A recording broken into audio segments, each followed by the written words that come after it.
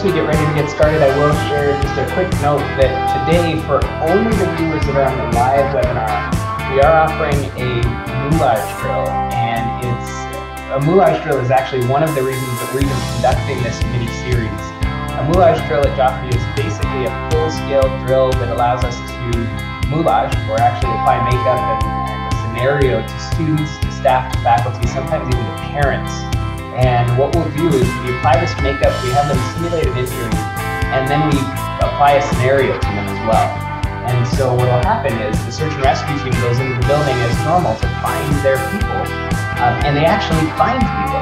And then they bring those people out to the first aid team, they hand them over, and the first aid team has to figure out how to treat them.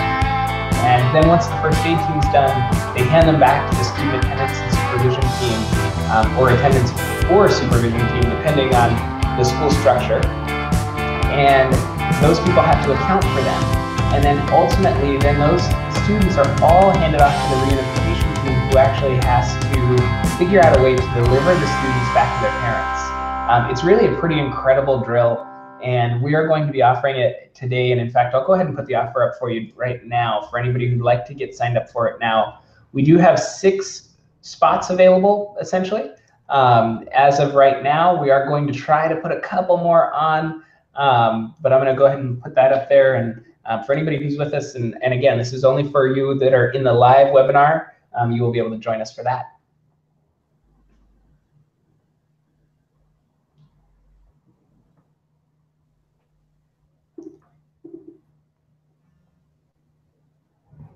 At this point, we'll go ahead and get started. So good morning, good afternoon, and for those of you watching on the replay, possibly good evening. We are excited to be with you today and excited to be talking about the attendance team. My name is Chris Joffe, and I'm the founder and CEO of Joffe Emergency Services, which is, in today's world, essentially a school safety company. And what we do on a daily basis is we go in and we work with schools on all levels of preparedness. From your basics, as in checking to just make sure that you've got all of the basics in place, you've got fire extinguishers, you've got drills happening, you've got the ability to actually affect a command center and to push things out that need to be pushed out. We look at smaller issues like individual child concerns, things where maybe a child just needs an action plan put into place so that they can be safe and they can ensure that they stay safe at school if they have a specific condition like maybe diabetes or anaphylaxis or anything of that sort. And then we also look at those really, really big issues like full-scale lockdowns, where for one reason or another your entire community has to move into a lockdown, and earthquakes and fires and things like that. And so today we're talking about the attendance team, which is a team that actually gets to activate in many scenarios, lots of different emergencies. And what they'll do is, well, I suppose I won't jump into that quite yet. Long story short, you'll hear a little bit more about what they do and who should be on that team in just a moment.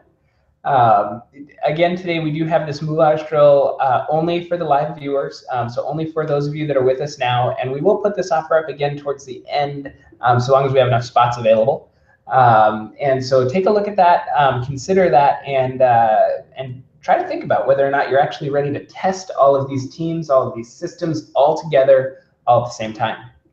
So with that, and without any further ado, I'd like to introduce Yedidya, our Northeast safety consultant, and somebody who gets to deal with a little bit of a different type of emergency on a regular basis. Being in good old LA, we very seldom have to deal with weather or frankly, any other environmental emergencies. Of course, we do have earthquakes, but I'll go ahead and hand it over to Yedidya, who gets to actually work on attendance on a pretty regular basis. And welcome, Yedidya. Thank you, Chris. And thank you for all of the foreshadowing for some of the topics I'll be covering today. And thank you to everyone who's watching live. Thank you for everyone who's going to be watching this later, re-recording.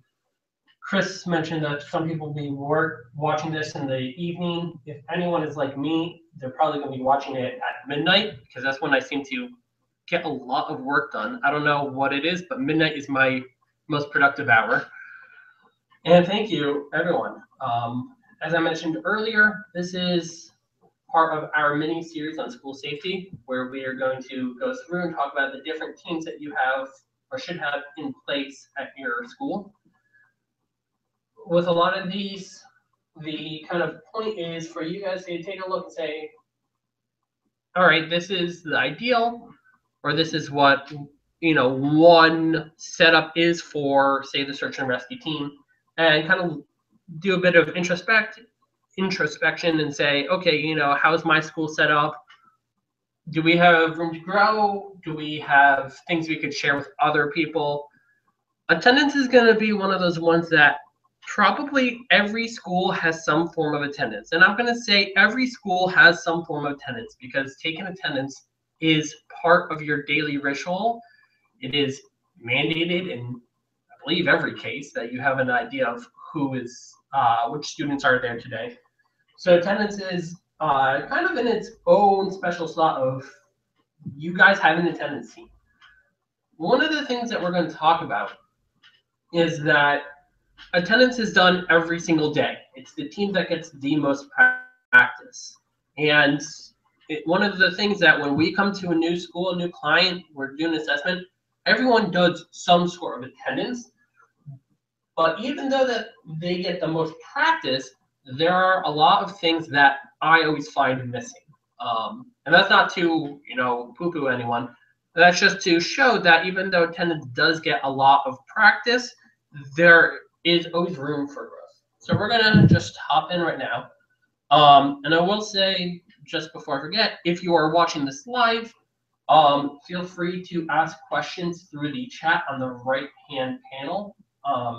I'm not able to see the panel, but Chris is, so we will try to answer those questions either live or we will send you a message afterwards so we can answer your questions. So just an overview. And again, if you've been watching this mini-series, this should look a bit familiar. This is kind of the form that we're following for all these mini-series. Attendance team, what do they do? What are their primary goals? And again, attendance is going to be pretty self-evident, but there's a lot of tricky things that, worth mentioning.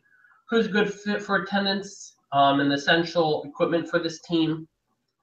Who do they communicate with, and some challenges that the attendance team faces. So that's going to be the outline for today. So what is the attendance team? And again, this seems pretty self-evident. After an evacuation, once you've reached the assembly area, you make sure that everyone is there. And that is just checking against the list of who do you expect to be there at that point, who is present, who is not present. It seems very self-evident. And I can tell you for 100% of the drills that I have seen, some form of attendance has been done.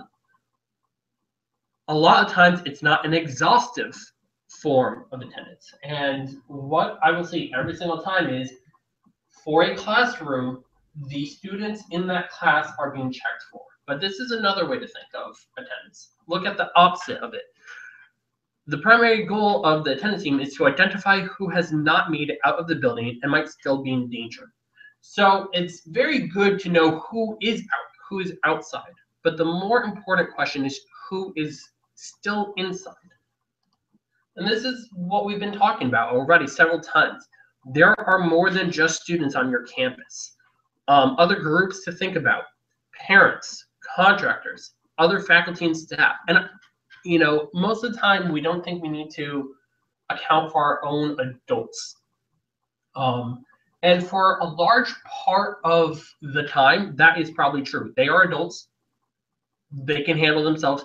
They can go to the bathroom by themselves. They don't need someone holding their hand. So a lot of times we forget to account for them. But instead of thinking about a school, think about any public building. Adults get hurt. Adults get trapped. Picture an earthquake. And then think about, the specialist who's sitting in their room by themselves. Who is accounting for that person? Who is making sure that they got out safely? And again, this is one of the times when I see every drill I've been in, people take accounting for the students. Not everyone takes accounting for the faculty and staff. Also, what if you have classrooms that have multiple teachers, and that's pretty common, especially in the lower age groups. So in preschools, you usually have 2, maybe 3 teachers in each class, in each room. And so who is accounting for both teachers making it out of the building? Also talk about vendors. Some schools have a outside company who does their food. So for instance, at my high school, we had Sage Dining. And who does Sage Dining report to? So let's say the math building was evacuated. All the math teachers eventually go up to the department head. And the department says, okay, I have all my math teachers here. But who does Sage Dining report to? And who is making sure that everyone from Sage Dining made it out there? Visitors and prospective students. They might not show up on any attendance sheet. And especially in an emergency when everyone has a very high level of anxiety, those people can slip through the cracks very easily. And lastly, me, your safety consultant. Please keep track of me. I love it when people demand to see my driver's license when I come into a building. I like that. I want someone to know that I'm in the building. Please keep track of me and people like me. One-off people, you might not even know my name coming in. So let's say that you have an AV company, someone to do your projectors. You might know that AV Solutions is sending a guy out to help you. You might not know the identity of that person. So you don't know what hours they're there. You're not sure when they've come, when they've left. Very important that those people are accounted for.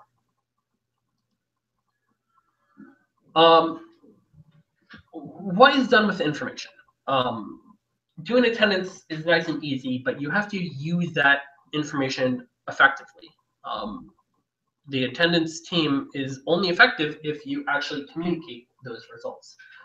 One of the things we're going to talk about, well, first of all, puts your incident commander's mind at ease. So that incident commander immediately is probably going to be the principal or president of your school. It will eventually be someone from 911 first responders, depending on your area. It might be a fire, whoever.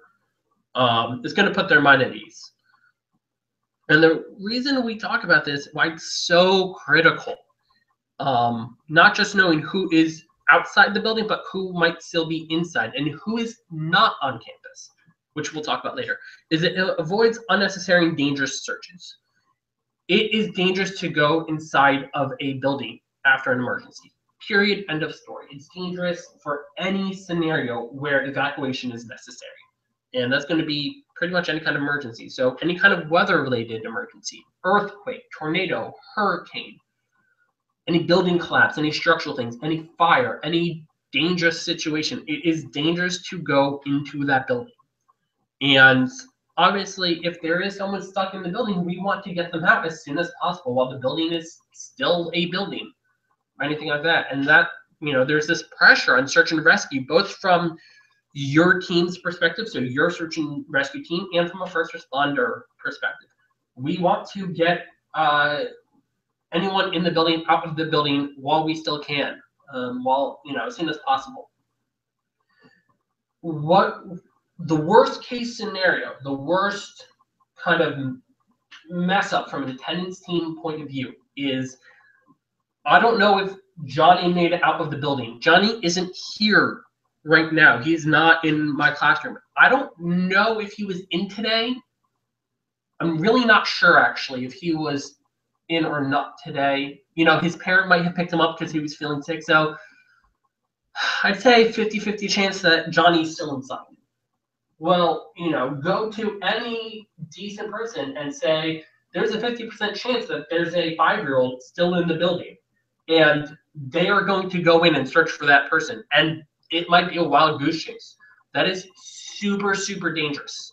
And it's a poor use of resources, because maybe those people who are during search and rescue, maybe instead of searching for maybe Johnny's here, they could search for Timmy, who we know is still stuck in the building. Or maybe that search and rescue team could be outside doing first aid. And of course, if they enter a building, then that puts them at risk. And I will repeat, we say this all the time, if the building is unstable, do not enter it. Do not put yourself at risk. If you become a patient, you are no good to anyone else. The first responders will take a lot more risks than your teachers are, and they're calculated risk, and they have higher training, better equipment, but still, we want to avoid unnecessary searches. So again, that information is going to be critical for avoiding dangerous situations. It is also going to help with the overall accountability for that entire event. So at all points, we are going to be keeping track of where people are. From the EMS side, there is someone's job of just keeping track of where patients go. Let's say that we're transporting to 3 different hospitals. That's a likely scenario, especially if you're close by to 3 different hospitals. There's one person who has a list of everyone who's at the scene: first responders, bystanders, teachers, and most importantly, patients. Where are those patients going? What is their things? That is all going to start with the attendance team. That's going to start with, here's a list of who is here. Here's a list of who's injured. Here's a list of people who were in the building, now they're not. Here's a list of people who were in the chemistry lab. We have evacuated the entire school, but these 10 people were in the chemistry lab when something happened. That is going to be a very critical part of tracking for the entire day. So attendance, the process of taking attendance actually ends pretty early. It can be a very quick process. It should be a very quick process, but the information gained from the attendance is used throughout the duration. So very important. Who's a good fit for this team? Like we keep saying, this is an experienced team. Every morning you are taking attendance for who is in today. That is mandated by law in many places, especially for kids trying to play hooky. We need to know who's in school today, who's not. So very naturally, the teachers who are with a class, they become the attendance team very naturally. So any teacher who's with a group of students, boom, their attendance team. They are responsible for who's there. For all the people who are not part of a class, front desk personnel are very helpful. And again, this is really going to depend on your school, your culture. When I went to elementary school, there was a woman at the front desk, Marianne. She was phenomenal. I could go there, and it's been 10 years now since I went there. And Marianne knows me. She knows my family. She knows my grandparents' names because my grandparents would visit. And I mean, this is 10 years ago. The front desk personnel often have a very good sense of who is in the building that day. That could be students and say, yeah, I definitely saw Johnny come in today. Front desk people will also be, yeah, Johnny came in today, but I remember saying goodbye to Johnny as his mom took him home because he was feeling sick.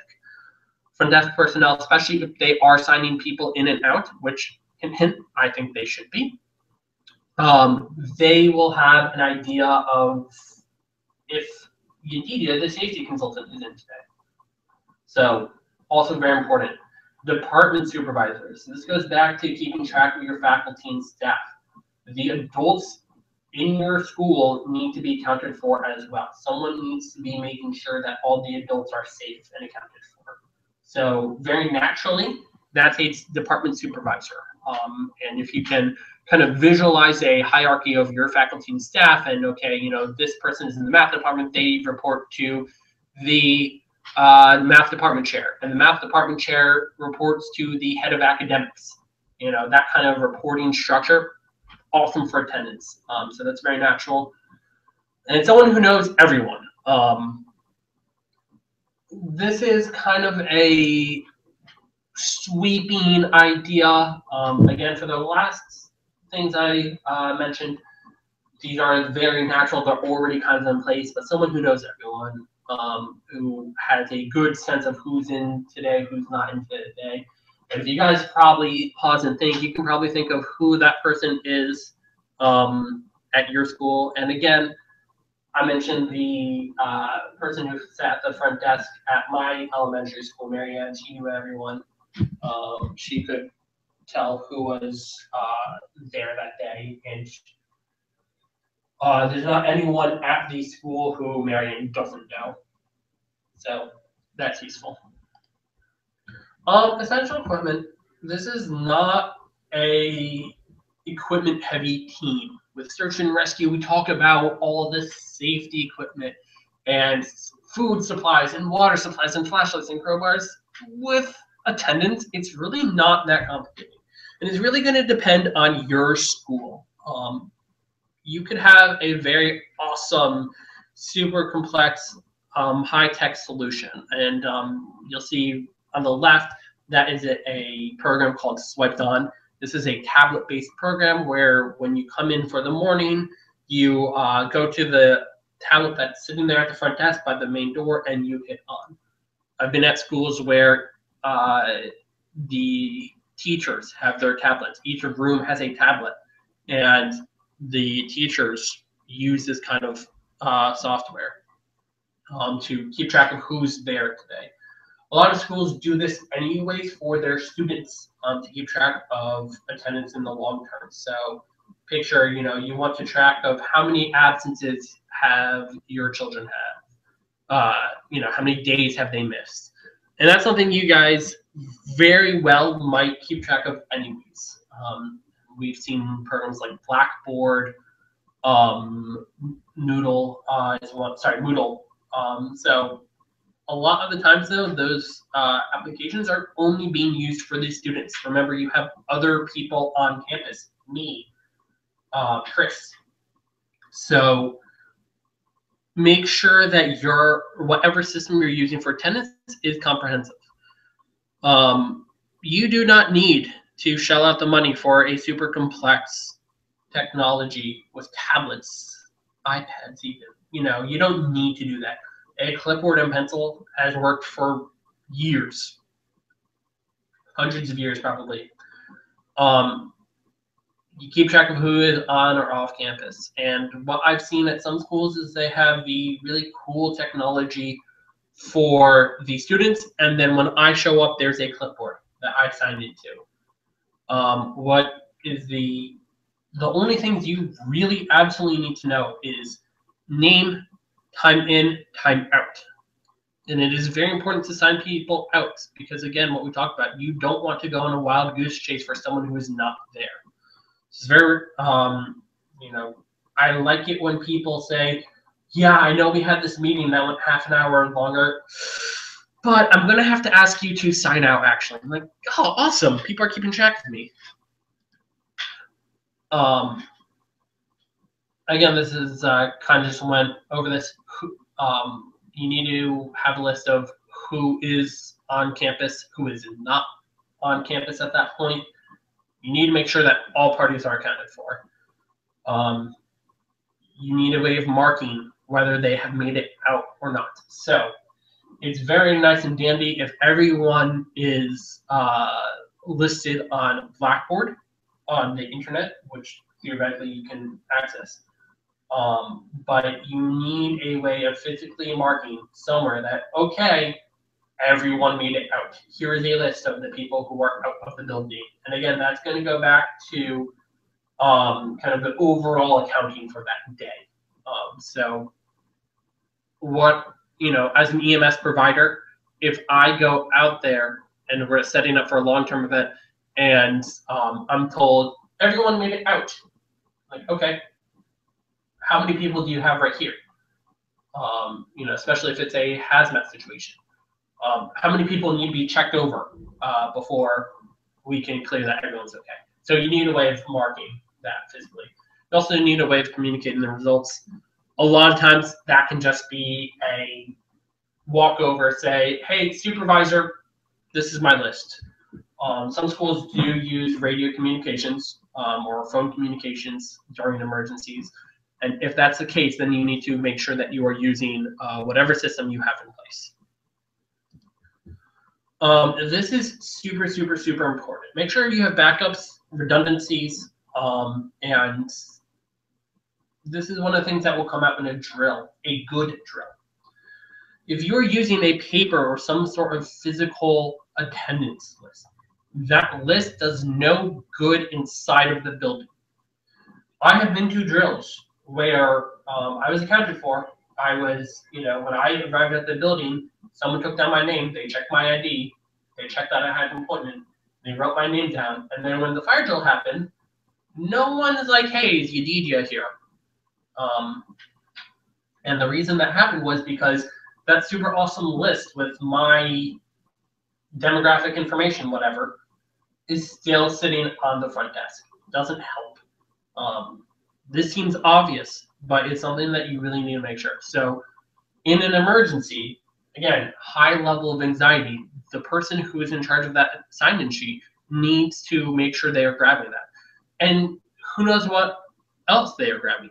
Maybe they have a radio to grab, a jacket, a go bag, snacks, their computer, little Timmy in the attendance sheet. So that needs to make sure that happens. If you're using a more technology-based system, backups, I can't tell you the number of scenarios where you will not have access to the internet. So it's wonderful if it lives in the cloud and you could theoretically access it from anywhere. But if you don't have internet, which you probably won't, you need a way of accessing that list. So if you are using some kind of tablet, the easiest solution is probably going to be to grab that tablet. That's the same thing with the attendance list. You need to make sure you grab it. There are systems where every 5 minutes or so it downloads a list of who's there, who's not, so it can be accessed offline. There are systems where the tablets that they use can also go over 4G, so over the cell network. That is a decent solution. You will not have Wi-Fi outside. Let me just say that. You won't. Either you're too far away from your building, the electricity is off, the server room has been compromised. Don't count on Wi-Fi. Just don't. 4G is a decent alternative. It is not a perfect one because in emergencies, especially emergencies that are going to affect an area versus just your school, so let's say an earthquake, the cell network might be down. The cell network might be overloaded. Following an emergency, everyone floods the cell network trying to call their loved ones, tell them that they're okay, tell them that they're not okay. The cell network is going to be very slow. So whenever preferable, you want something that can work completely offline if need be. Also, make sure your things are powered. That seems silly to say, but I've seen these kind of technologies, radios, phones, tablets, and the person from the night before forgot to put it on the charger. So make sure your stuff is charged. How does attendance fit into the big picture? The way I like to think about attendance is one of the last parts of the initial phase of emergency. So when we talk about the natural phases of any emergency, there is whatever event is causing the emergency, and then there's your immediate action steps. So that might be a lockdown, it might be shelter in place, it might be duck and cover, whatever your immediate action is. Most emergencies are going to then move into evacuation. For some levels of movement restriction, that's not important. If you went into secure campus because of something going on down the road, and then you listed secure campus, you probably aren't going to evacuate. But most of the emergencies we talk about, you're going to do an evacuation. Once you have done your evacuation, you're doing attendance. And from attendance, you're going to be doing a lot of other things. Search and rescue, first aid, reunification, all those kind of things. So that's where attendance fits into that picture. So again, the way I think about it is you have your immediate action steps. Evacuation is usually going to be part of your immediate action steps. You do the attendance, and from that, you do your next action steps. Who does attendance communicate with? Super important is your incident commander, whoever is in charge of that. And what might happen is you kind of do a tiered structure according to the incident command system, which is the system set up by FEMA to help manage events. And it's more from a 911 point of view, not so much from a school point of view. But no one person should really be having more than 6 people reporting to them. It's just not a good use of their time, their resources, and it's going to get all garbled up. So what you don't want is 50 teachers reporting to the incident commander. What you'll probably have, what you should have, is more of a tiered system. So, again, the someone from attendance, a teacher does their attendance and reports it to their immediate supervisor, who reports it to their immediate supervisor. So picture the preschool student, the preschool teachers. I keep seeing students. The preschool teachers report to the head of the preschool, who reports to the head of the school. That's a very natural thing that will eventually get to the incident commander. Obviously, they're going to be talking with search and rescue. And that may or may not go through the incident commander or whomever else. But the information is going to search and rescue. Similarly, it's going to go to first responders. And that's, again, who is here, who is not here, and that kind of accountability. So let's move to the top 3 challenges of the attendance team. Keeping track of students while not in the main room. And again, top 3 challenges are kind of the things to think about. We've gone over the primary goals of an attendance team, so I don't want to pretend that, completely switch tracks. But these are 3 things that we see a lot, and definitely 3 ways that people have room to grow. So keeping track of students while not in the main room. So whether they are specialists or bathroom or in between classes. And so for the specialists, picture the scenario where this is especially for like elementary school. Picture the scenario where you guys do the most fabulous attendance in the world at the beginning of the day.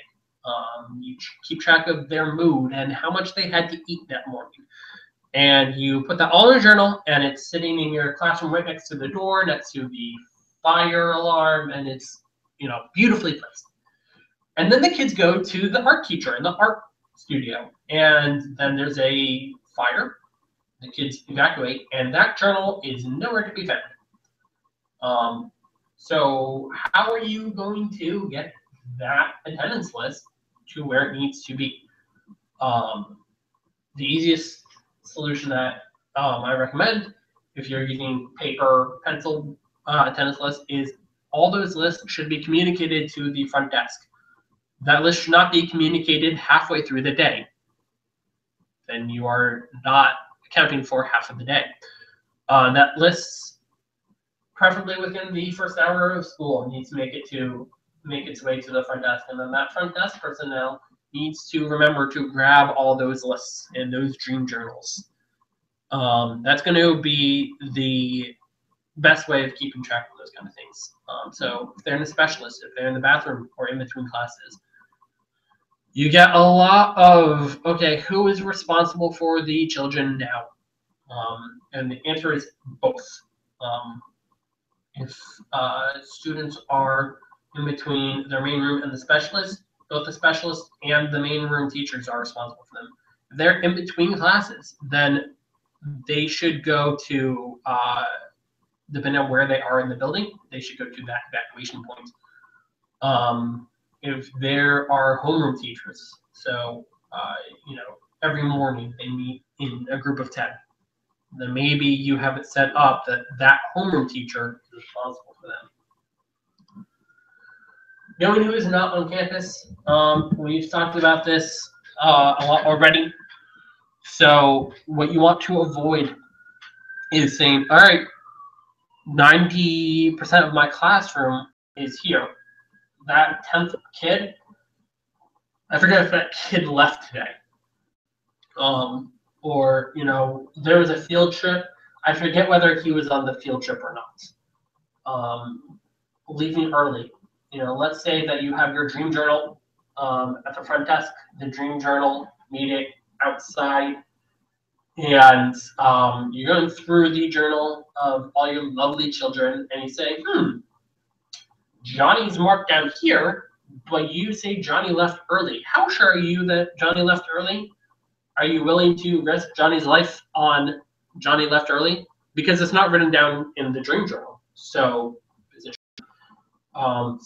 when people leave, make sure that they have left on paper as well as in spirit. And again, we want to avoid unnecessary searches and anxiety. And again, this is the biggest problem that I see with attendance teams is make sure everyone is accounted for. Please account for me. I will not be offended. I will not be offended if you account for me. I will greatly enjoy it. I say this in caps, not in caps, in bold. You are responsible for the people on your campus. And that is a fact. There is an inherent expectation that the owner of a building, the manager of a building, is responsible for the people in that building.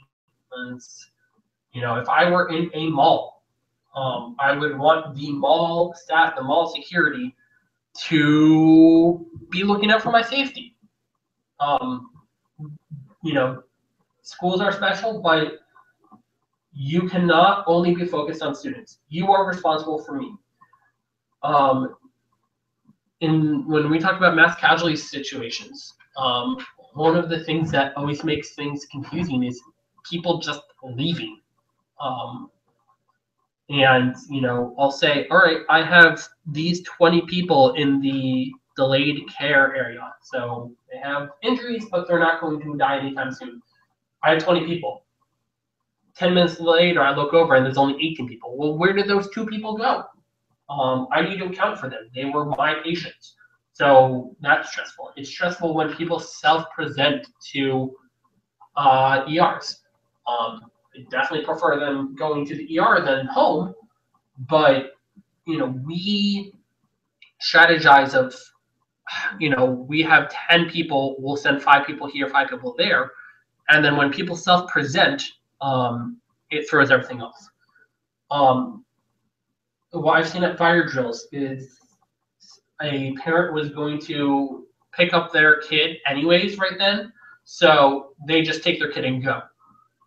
Well, did anyone watch that kid go? Did anyone make sure that they were leaving with an appropriate party?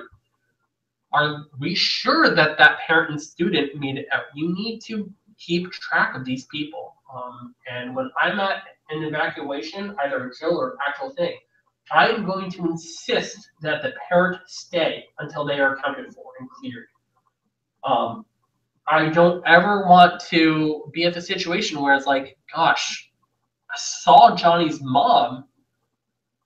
I know Johnny's mom was picking Johnny up because Johnny was sick, but I don't know if they made it out. I don't want that. Or I'm not going to rely and say, I think Johnny's mom left. I'm pretty sure, so we're fine.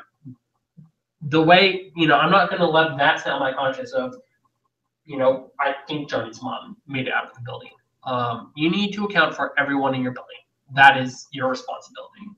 You need to do that in whatever way makes sense to you, whether it's a combination of technology or paper and pencil, but I can't hammer this point in enough because in my mind, this is the largest challenge that attendance faces.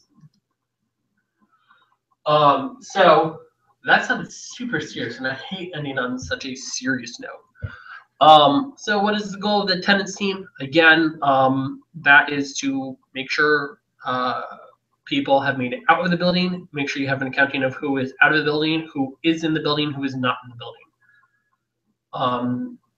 Attendance team is a very natural makeup people who are anyways responsible for groups of people, either students or adults.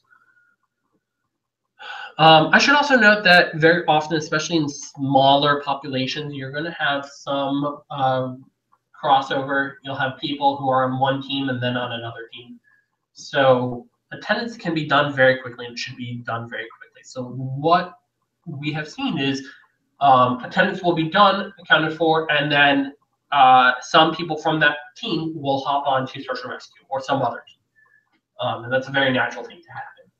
Essential equipment, again, the biggest thing is whatever you use to keep track of attendance, make sure you are able to access it. Make sure it comes out of the building with you. Make sure you're able to access it without relying on Wi-Fi. And then again, common challenges that we find, making sure you have keeping track of students who are not in their main area, making sure you are keeping track of everyone who is on campus, not just your students, but your adults. We care for your adults. And like we said, making sure you know who's not on campus. So thank you again. As usual, we offer free assessments for those of you who are not our clients. Also today, for the people who are watching live, we're offering for us to come out and do mirage drills. And if Chris escaped, so I think he's going to put this in the chat on the right side. Thank you again for everyone who keeps coming and watching these webinars. I love putting them on. We love doing them. It's a great service that we do for everyone. You can find us at JoffeEmergencyServices.com. If you have questions, you can email us at schools@JoffeEmergencyServices.com. We'll keep this open for a second so you can chat in the right-hand side if there are any questions. And again, we look forward to doing this again next week. We will be doing reunification. You'll be hearing from me again. And we hope you come out for all of our webinars and rewatch them over and over and over again. And with that, I am done for today. And Chris, if you have anything to say. Absolutely. Thank you so much, Yedidya. And I will just end with a quick reminder for those of you that weren't with us during the first of this mini-series. You may not remember how, or may just not have heard, how to best leverage these webinars. And so I just want to remind you of that, or perhaps even share with you the way that we envision you, anyway, leveraging these webinars best. So specifically for this 10-part mini-series, and today we're on part 3, attendance. Next week we'll be on part 4, reunification. What we're looking for, or what we're envisioning, is that you watch this webinar once with us, ideally live, so that you can actually ask questions and engage with us.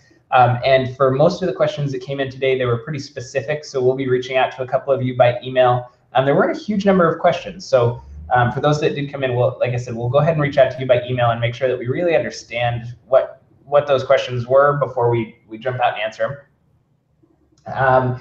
The second time that you watch this webinar, we envision you watching it probably not live, in fact, definitely not live, since it'll only be live once, and sort of applying the scenarios that we talk about through the webinars to your specific school. And then the third time that we envision you watching these, and we know 3 times is a lot, especially given that these mini-series tend to be somewhere from 30 to 45 minutes a piece. But what we envision is that you're actually presenting this information to the various teams that we're talking about, and that you're using the webinar to actually help everybody on that team understand their roles and responsibilities, understand why they were put on that team, and ultimately become a better member of that team and more able to provide good quality work on that team. So put differently, your next steps as we see them are to watch this again and really apply these theories to your school specifically, and then to watch this webinar, but watch it with the rest of the attendance team. And in doing so, answer questions that they have. And if you're unable to, or you're struggling to, shoot us an email at schools@JoffeEmergencyServices.com, and we'll be more than happy to go over those with you. Finally, as always, again, we can't tell you how much we appreciate you being with us today on this webinar. That assessment is available if you wish, and the best way to get that for the rest of this mini-series will be to email schools@joffeemergencyservices.com. Let us know you're interested, and we'll go ahead and get you set up with one.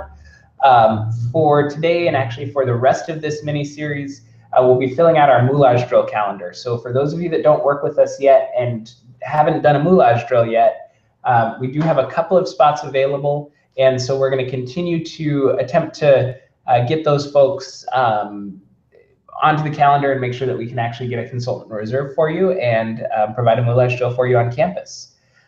So with that, we'll go ahead and say thank you all so much for being with us. We can't wait to talk with you next week. And remember that we will be here every Thursday morning at 10 a.m. Pacific, 1 p.m. Eastern. And so if you haven't yet subscribed for every webinar, there is an auto subscribe feature that will allow you to just get the reminders for every webinar that we do. With that, again, I'll say thank you so much. Have a great weekend, and we'll see you next Thursday. Thank you.